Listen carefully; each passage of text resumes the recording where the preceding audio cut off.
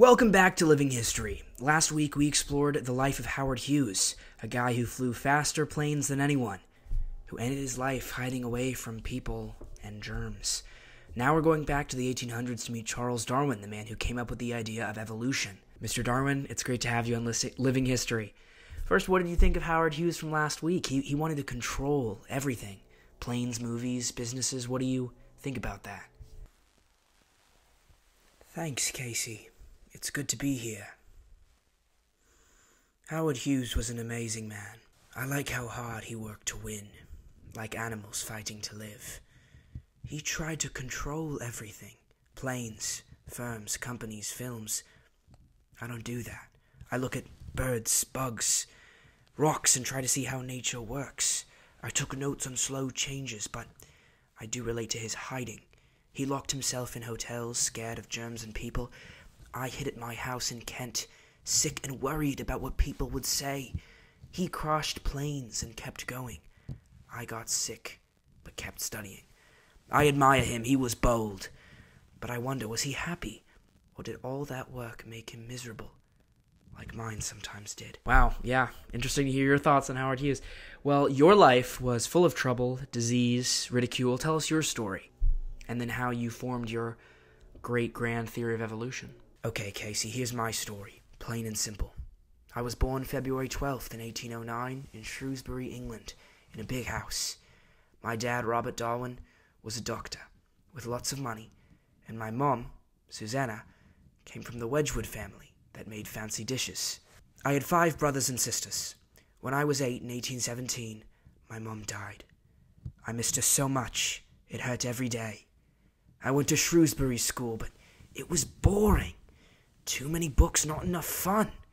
In 1825, at 16, I tried being a doctor like my dad at Edinburgh, but cutting up dead bodies made me sick. I hated the smell and ran off. My dad sent me to Cambridge in 1828 to be a priest, but I didn't care about church. I collected beetles, studied plants, and loved rocks. In 1831, at 22, I got on a ship called the HMS Beagle for 5 years, sailing to South America. The waves made me puke every day, but I saw amazing things. In the Galapagos Islands, I found finches. Some had thick beaks for nuts, others thin ones for bugs. Tortoises looked different on each island. I thought, why aren't they all the same? I picked up birds, bones, and notes, trying to figure it out. Back in England, by 1836, I got really sick. I threw up all the time, had headaches, and my heart raced. I felt weak, stuck in bed for days. Doctors didn't know why. Some said bad digestion. Others guessed wild things. People whispered I was faking it, too lazy to work. Some said God was punishing me for bad ideas. It was awful. I thought I'd die before I finished. Then in 1839, I married my cousin, Emma Wedgwood. We loved each other, but people gossiped, saying, "That's wrong. It's like a sin." My dad even said marrying cousins might cause problems. We had 10 kids, and I worried they'd get sick like me. The worst came when our baby Mary died in 1842, just weeks old. I felt so empty. Then my favorite daughter, Annie, got sick in 1851 at 10. I tried to help her and give her medicine, but she died of fever. I cried for days, blaming myself. Maybe my health or our marriage hurt her. In 1858, my little son Charles died too. I was so sad, feeling like a terrible father, useless and broken. I couldn't sleep. I just sat there hurting. Even with all that, I worked on my idea. On the Beagle, I saw those finches and tortoises, different on each island. Step 1 was I wondered why. Step 2 was in 1838, I read a book by a man named Thomas Malthus. He said animals and people make too many babies, but there's not enough food, so some die. Step 3, I thought, maybe the strongest ones live. Birds with the right beaks get food, others don't. Step 4, I watched farmers breed pigeons. Some got big tails or fancy feathers because people picked them. Nature does that too. But slowly. I called it natural selection. The best animals survive, have babies, and pass on their traits. In 1842, I wrote it down. In 1844, I made a bigger plan. But Casey, to tell you the truth, I was scared. My idea said people came from animals, not God, that made us special. That was dangerous. My wife, Emma, was very religious. She prayed I wouldn't go to hell. I started losing my belief in God, and it upset me a lot. People might hate me, call me a liar. I got sicker, throwing up, shaking. I studied barnacles, tiny sea creatures, for 8 years, scared to tell anyone. Then in 1858, a man named Alfred Russel Wallace sent me his idea. It was like mine. I panicked. Would he get all the credit? My friends helped us share the credit in 1858. I hurried and wrote my book, On the Origin of Species, in 1859. And here's why I believe it. I saw fossils, old bones showing fish turned into frogs, animals into people over millions of years. Baby animals looked like older ones from long ago. Finches changed to eat. It made sense. Nature picks winners, not God. But it was hard. Emma cried, I felt guilty, and I was afraid everyone would be mad. Then it got crazy. My book sold fast in 1859, but people got angry. A church leader, Bishop Wilberforce, yelled at me in a meeting in 1860, saying my idea was stupid.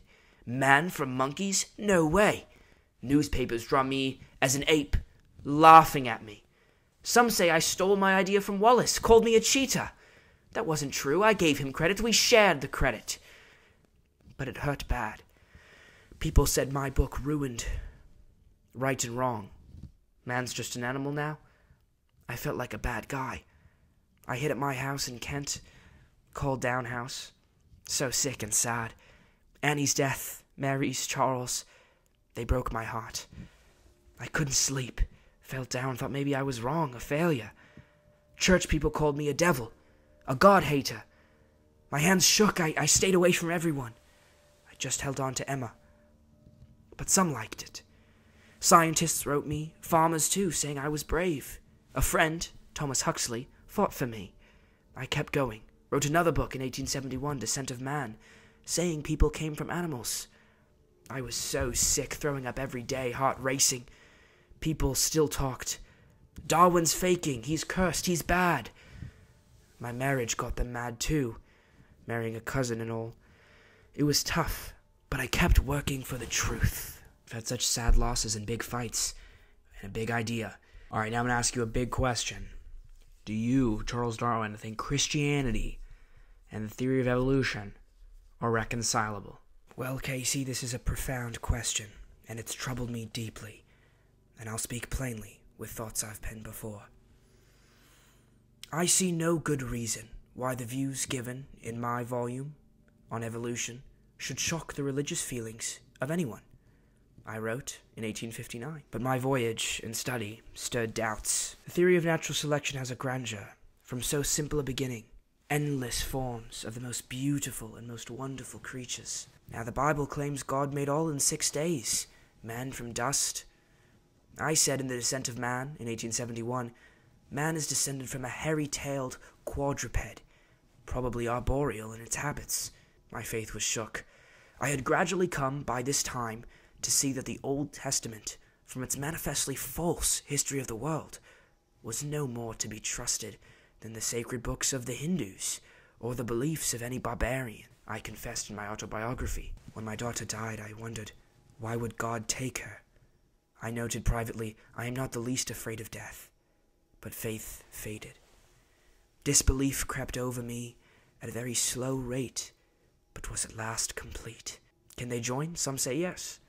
A Reverend Charles Kingsley wrote to me in 1863, seeing a lofty and pure theology in evolution. God might start life, set nature to work my way. I liked that, saying in Origin, to my mind it accords better with what we know of the laws impressed on matter by the Creator, that the production and extinction of the past and present inhabitants of the world should have been due to secondary causes. I didn't deny God outright, My theory shows facts. But I must admit, I cannot persuade myself that a beneficent and omnipotent God would have designedly created the ichneumonidae with the express intention of their feeding within the living bodies of caterpillars. Those are small, small creatures. But I never warred on faith. Science has nothing to do with Christ, except insofar as the habit of scientific research makes a man cautious in admitting evidence, I said. If God used evolution, Christianity stands. If the Bible's exact word is exact, then my work jars. I own that I cannot see as plainly as others do evidence of design and beneficence on all sides of us. You weigh it for yourself, God or not. I feel most deeply that the whole subject is too profound for the human intellect. I lost faith, not to spite, but to truth. But in the end, Casey, I say yes, they are reconcilable, and eminently so. I will share with you some thoughts I wrote only a couple years before my death to a friend. It seems to me absurd to doubt that a man may be an ardent theist and an evolutionist. In my own case, I am quite certain that I am not an atheist, for in my most extreme fluctuations, I have never been an atheist in the sense of denying the existence of a God. I think that generally, and more as I grow older, but not always, that an agnostic would be the more correct description of my state of mind.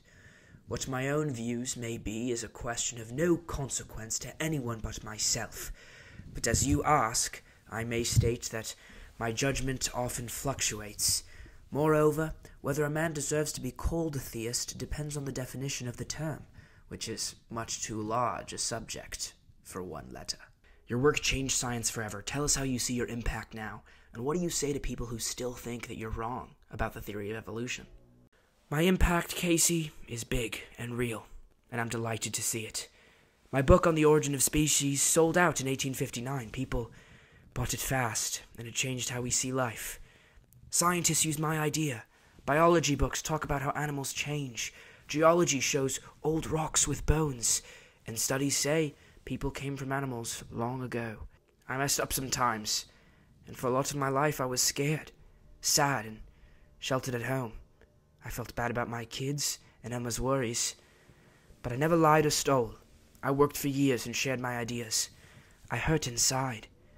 To people who don't believe my theory, I say look at the proof. Fossils and rocks, fish bones, then frog bones, then ours. Baby chicks look like old lizards. Finches get better beaks to eat nuts. Farmers make pigeons fancy. Nature does that too.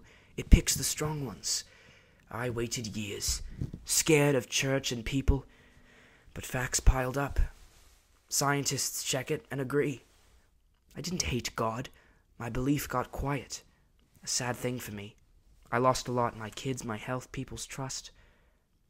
I say this. I gave everything.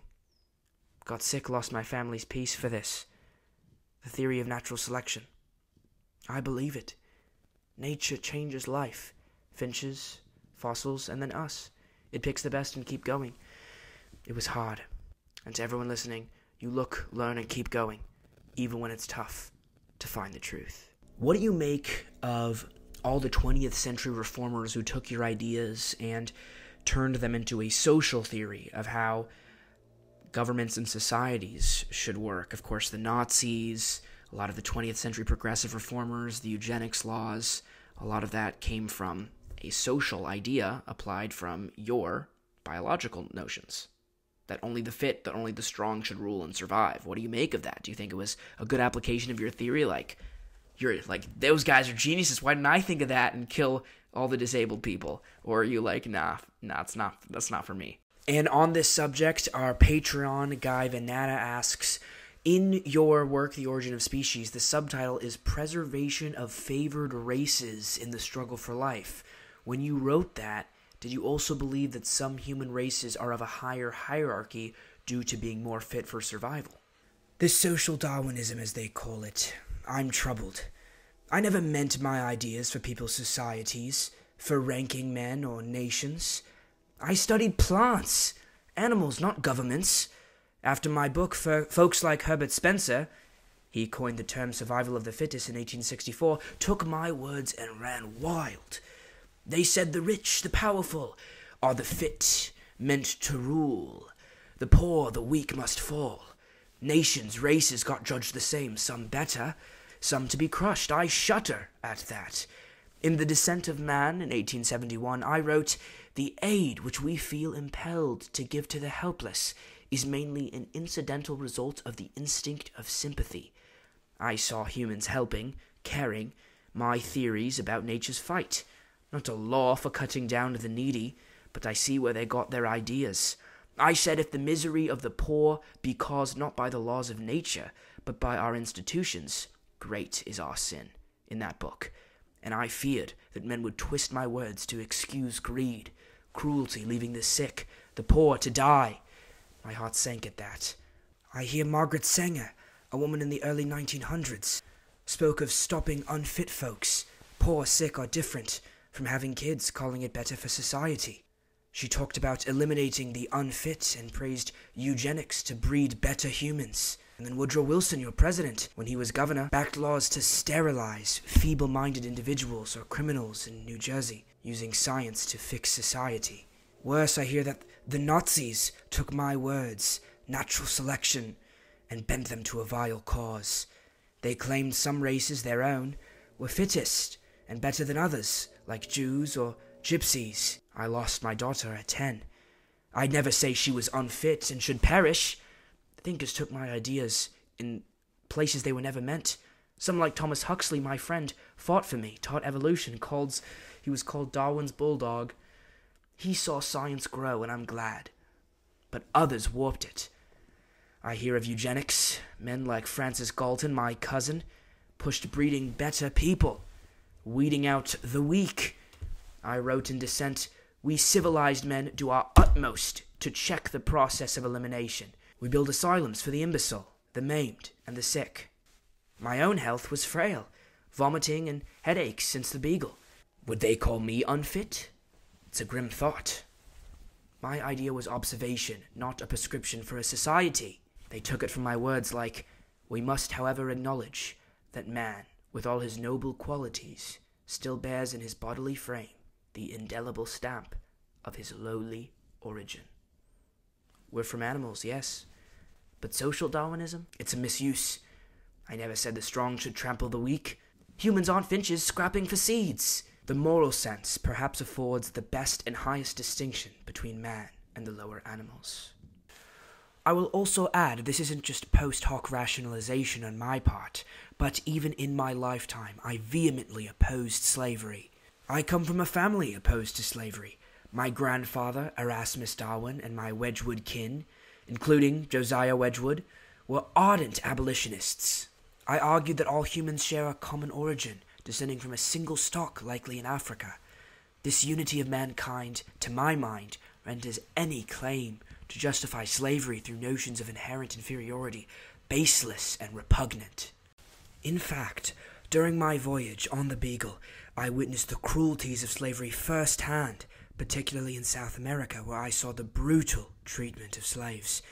In my journal, I wrote of my disgust at the sight of men reduced to bondage, their families torn asunder, and their spirits crushed by the lash. I recall a moment in Brazil where I heard the cries of a slave under punishment and felt a profound indignation. That feeling never left me. And thank you, Casey, for giving me a chance today to share some of what I believed with your audience. Thank you for telling us all of this. To our listeners, if Charles Darwin's got you thinking, join us on Patreon to support living history. And thanks to our patrons Bob, Eric, Guy, and Matt for making this happen.